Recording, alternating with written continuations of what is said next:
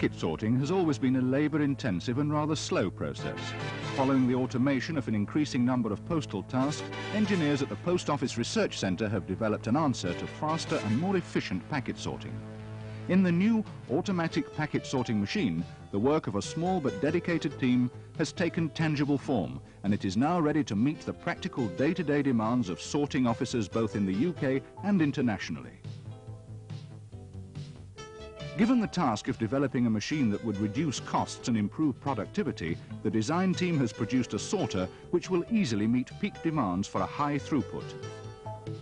Although a degree of automation in packet sorting was introduced some time ago, the process has remained labour-intensive. The very basic machines currently used involve primary and secondary sorting. By employing state-of-the-art technology in terms of industrial, ergonomic and engineering design, the new automatic packet sorting machine combines simplicity with reliability and flexibility at a speed not previously achieved. Whilst meeting the demand for a maximum-sized machine which uses the minimum floor space, the designers have also managed to produce a machine which is user-friendly, safe and quiet in operation.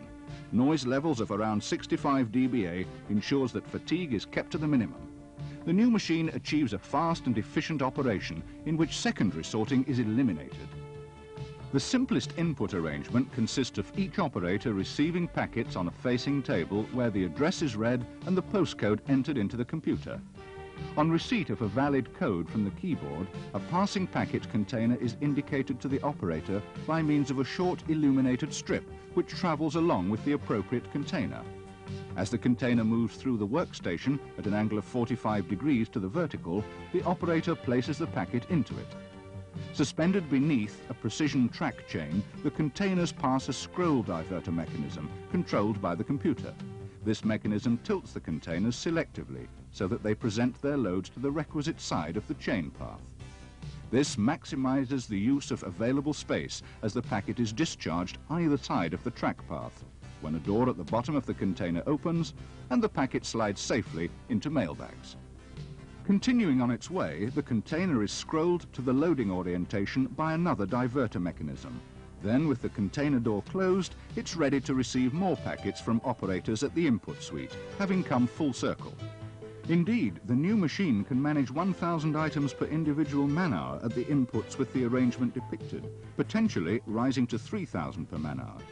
By designing the new machine on modular principles, the input station is based on a 1.5 metre unit, the machine can be tailor-made to fulfil needs within the smallest possible floor areas, making use of only 6 standard modules.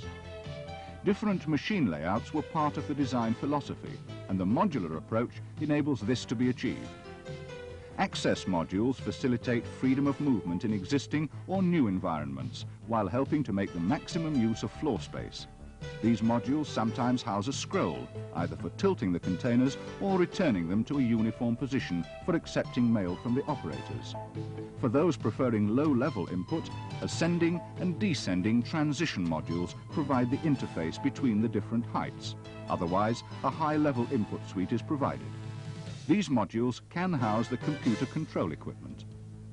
End modules support the horizontal curves of the track. Bays beneath house pneumatic and electrical control equipment. On the prototype machine, the track turns through 180 degrees, but a module providing for a 90-degree turn is available for other machine layouts. The input desk suite provides working space for up to 5 operators. Up to 4 suites can be incorporated into the circuit if required. Each bag module is 3 meters in length and contains 20 discharge points. Up to 25 bag modules can be employed to provide a maximum capacity of 500 sorting destinations on each sorting plan. Each chute is fitted with a drawer slide from which the bag is hung. Easy and fast bag changing is a major feature of the design. Transparent covers on the top of the machine provide excellent visual access. Bag-full sensors and warning beacons alert the operators into action. Containers will be recirculated in the event of a full bag, retaining the packet to be discharged on the next or successive cycle. To change a bag, the operator pulls out the drawer, removes the full bag and replaces it with an empty one. The full bag is tied, labelled and sealed, ready for immediate dispatch. By selecting components of the highest reliability, the designers have produced a machine which calls for the minimum of routine maintenance and severely reduces the likelihood of a failure. The use of transparent, hinged machine covers, safety interlocked at low level, allow easy access to the packet transport. The conveyor chain incorporates sealed bearings and will last the lifetime of the machine. Extensive use of the module theme ensures that faulty items can be quickly removed and replaced. The electronic cubicles are easily removed. Circuit card crates are connected with high reliability plugs and sockets which facilitate their removal in minutes. Printed circuit cards are automatically tested by computer. A worm drive has been designed to cope with the maximum size of machine. The computers not only control the machine operationally, but provide important management data, beneficial in two ways.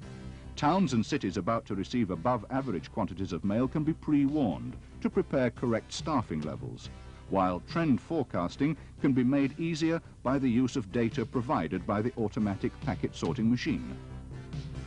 Provision has been made to adapt the machine to voice recognition and barcode methods of input arrangements to allow higher throughputs to be achieved. The new machine is at the beginning of its design life, fully developed and ready to meet the needs of many postal authorities and industry in general.